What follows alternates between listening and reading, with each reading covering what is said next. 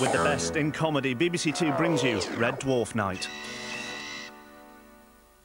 1988. Margaret Thatcher is Prime Minister. The Last Emperor wins 9 Oscars. The Only Way Up is Britain's best-selling single. And on BBC Two, a brand new series starts. A series that features science fiction, but is funny. A series set in space, but without aliens. A series that has already been turned down 3 times by the BBC and then almost scuppered by a technician's strike, but which finally hits the airways on 15th of February 1988, the date on which comedy goes beyond the final frontier. The series is Red Dwarf, and tonight we salute the Jupiter Mining Corporation vessel and its valiant crew.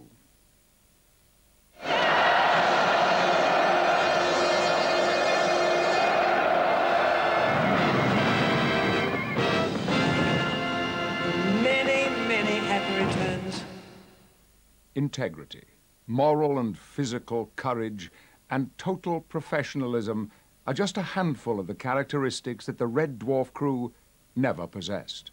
All the more remarkable, then, that armed only with a low animal cunning, appallingly laundered underwear, and a great deal of lager, they survived their 10-year sojourn in deep space.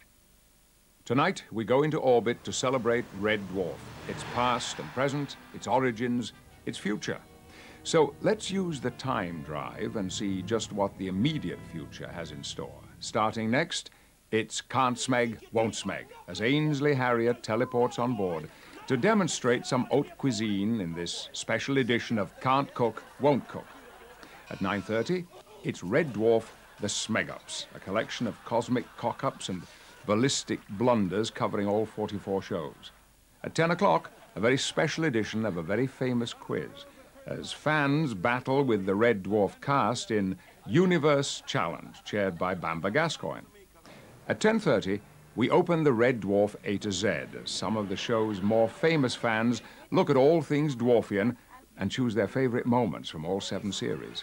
And finally, at 11 o'clock, Red Dwarf Night ends with the episode which won the International Emmy for Outstanding Popular Arts Program and Best BBC Sitcom at the 1994 Comedy Awards, Gunman of the Apocalypse. All this, with a few surprise guests along the way, make up Red Dwarf Night. But now, Red Dwarf, Can't Smeg, Won't Smeg. BBC Two's Red Dwarf Night continues with the fans taking on the stars in Universe Challenge at 10, your definitive guide with the A to Z at 10:30, then the award-winning Gunman of the Apocalypse at 11.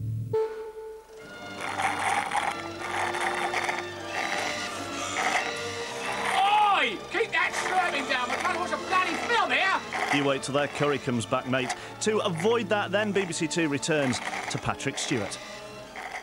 And now, it's Red Dwarf, The Smeg-Ups, a collection of cosmic cock-ups and ballistic blunders covering all 44 shows.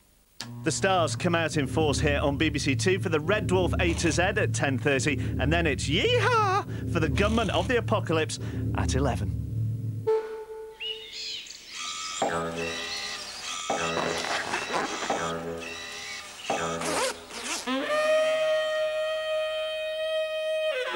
Oh, blimey, Charlie. Don't let them distract you, Patrick. And now, a very special edition of a very famous quiz, as fans battle with the Red Dwarf cast in Universe Challenge. The Emmy award-winning Gunman of the Apocalypse is the best way to round the evening off, here on BBC Two in half an hour.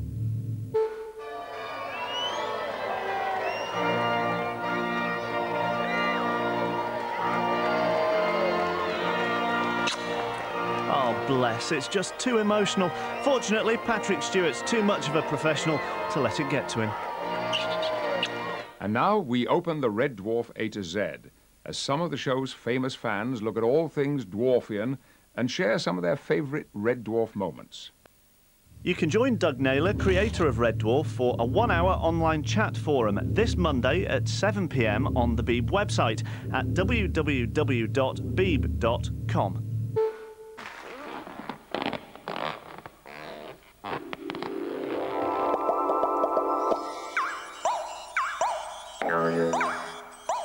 Well, whilst they change the nappies, sounds lovely that, me and you can rejoin Patrick Stewart.